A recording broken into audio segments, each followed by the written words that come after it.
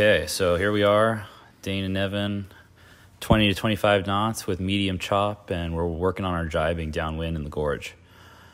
You know, some of the highlights we're thinking about into the jibe is really pushing hard in the shoulder straps and keeping the sails fully powered up for maximum speed. It's the only way to really get through the jibe as best you can, is to be going as fast as possible.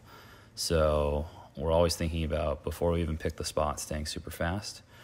Secondly, then we're looking at the water in front of us and where best, we're going to be most easily jibing.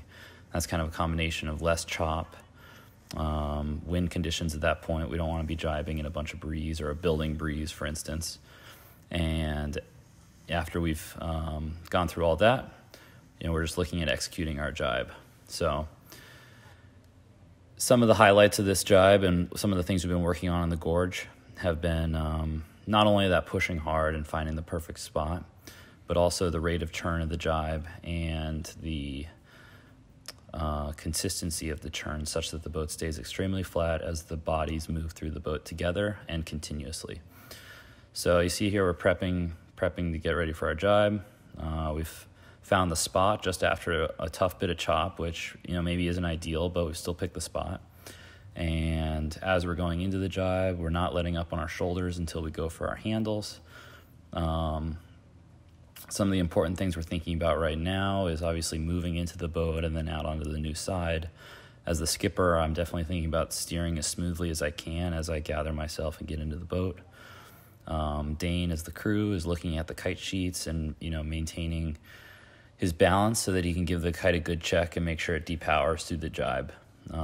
That's important, because if you were to check too early, the kite may not depower, and too late really might not do much for the kite to depower in the middle of the jibe in order to get it switched and have that easy body movement to the new side.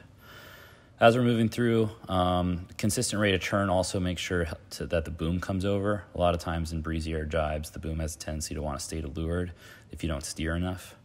So steering and moving the bodies will get that boom to flop over as you're still staying fast.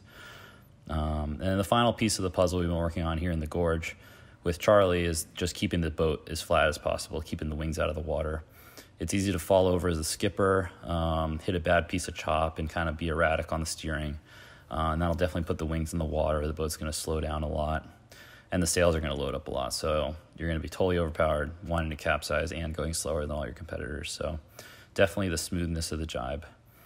The final piece, definitely as a skipper here, I'm looking, can I bail clip in time to fly out onto the wire and then be available to maybe hold the kite sheet, or just plainly steer and be balanced, or do I need to fly out there and just grab the handle? I think here we do a good job of getting through the jibe, but I decided to just grab the handle, I think because the trapeze wire was flying around and I couldn't focus on the bail. So I think just keeping that body moving, getting out there, especially before the crew is kind of on top of you, can be really important. And then just steering that last bit through the jibe so that the sails power up nicely. That's mostly it. But again, this exit is, super critical to be actively steering and focused on the bow just to keep the boat perfectly flat as it accelerates up again.